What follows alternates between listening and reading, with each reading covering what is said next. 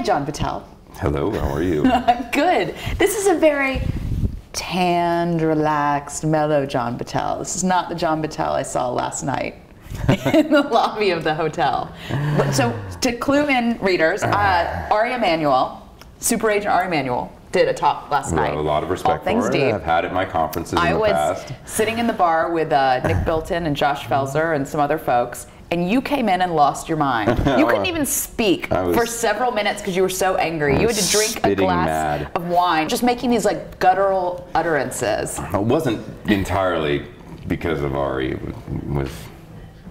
There were other issues available. In the beginning of his conversation with Walt and Kara, Ari went on, a little bit of a diatribe about how Google and the ISPs like Verizon and AT&T are blocking him from doing what he'd like to do, which is in essence stopping people from accessing stolen or pirated intellectual property. And so I was the first question, and given that I've had a little bit of experience asking people questions, I was very respectful. And I essentially just said, Ari, if you were running Google, what would you do? What would you do differently? And he said, I'm not running Google, and I'm like, no, Ari, that's not an answer. Let me rephrase the question. What would you have Google do, right? And he said, well, I would have them block a list of sites. I would have them, and we had something of a back and forth on that, and it was not that big a deal. And I said, okay, I just want to hear that that's what you would want done, right?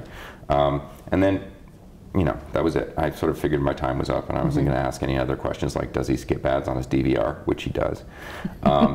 And other, there were a lot of other people who wanted to ask questions. Now this poor next fellow then got up and essentially asked Ari the same question I asked, but in a more combative tone. And Ari handed him his ass, as only he can, right?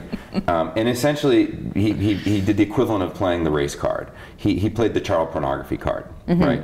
He's like, Google, did you know that Google blocks child pornography sites? It knows how to do that. It knows how to block sites. Now, people are stealing my stuff from those sites. They know how to block child pornography. Why don't they block stealing? Isn't stealing bad too? Child pornography, is it bad? He asks the room, is it bad? Of course it's fucking bad. This reminds me of my conversation with Nick and Merkel yesterday. And so is stealing bad. But there's a huge distinction between constitutionally protected speech and not constitutionally protected speech. And by the way, child pornography is on the other side of that line. It's not constitutionally protected speech. It isn't, right? It's been defined by law as not constitutionally protected. However, if I happen to be an NYU professor who wants to point to a link of saying, look, there's a reason the music business model is broken. Look at all of these file sharing sites. Link. And Google finds that link. Is my site now supposed to be banned from the Google index? He also wants to subvert this DMCA safe harbor provision, which has created, I haven't done all the math, but billions, hundreds of billions of dollars of wealth in this country. YouTube, Google, ISPs, the internet. Right. In essence, he's not thinking about the long-term consequences of a short-term business model protection racket. And I just disagree with that. However, I do believe we can get into a room, and we should get into a room as an industry. Right. And I mean an industry. We are an industry now. It's not tech and entertainment. You think we so? are an industry. These seem like pretty wildly different points of view. They are wildly different points of view, but we're in the same industry now. We're all in the media industry.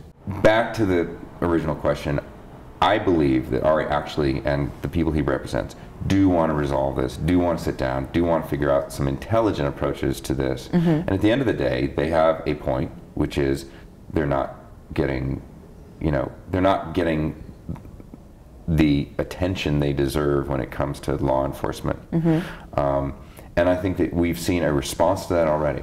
The amount of sites and domains that have been taken down by the United States government in the last year, it's unprecedented and ongoing. It really is. They've been seized. And they should take some comfort in that. They should also take some comfort in the amount of money that they're making, which is unprecedented. And at the fact that the music business right now has never, in the 30 years I've really paid attention to music, never created more good acts than it has right now. So what's broken there? I don't know. Is it just that people who are used to getting paid a certain way aren't getting paid that way anymore? Probably. Sorry. You know, and I think the next Aaron Sorkin's probably going to be going direct to his audience, you know, and then cutting distribution deals afterwards, right? Ari said the funniest thing, that was another thing that kind of made me angry. He said, I've got this great idea. I have 1.5 million fans on Friday nights on Facebook for Friday Night Lights. And, you know, that show almost died twice or something, you know. It's like a classic story of fans saying, I want the show back. And, you know, it's a great show and so on. And he said, I have this great idea. I might go direct to my fans and just say, will you fund it? You know, if each of them gave me $10, I'd have $15 million and I can make another Friday Night Lights movie. And I'm like, ever heard of Kickstarter? Right. That model's been built by us. We'd love to help you, right? You know, it's like, we need to get in the same room here. Yeah. You know? Because Ari, that's a great idea, but, you know, there have been a ton of films already actually that have been, in fact, financed on Kickstarter. Right. You know, and if you were to put one of yours on there, wow, I think that might do a lot for, you know, and by the way, that's a direct model. That's the model that a lot of your friends are saying they don't want to happen because they need to all go through a channel through a studio, you know, and so I think he gets it that things are changing. He wants some protection around that, and I get that, and I think we can all get in a room. And I think we may.